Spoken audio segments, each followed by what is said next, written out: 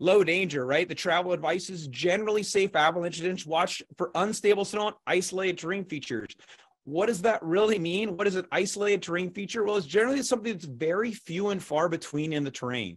If the forecaster's calling low danger, sometimes they can describe it, and sometimes they can't even describe the exact terrain.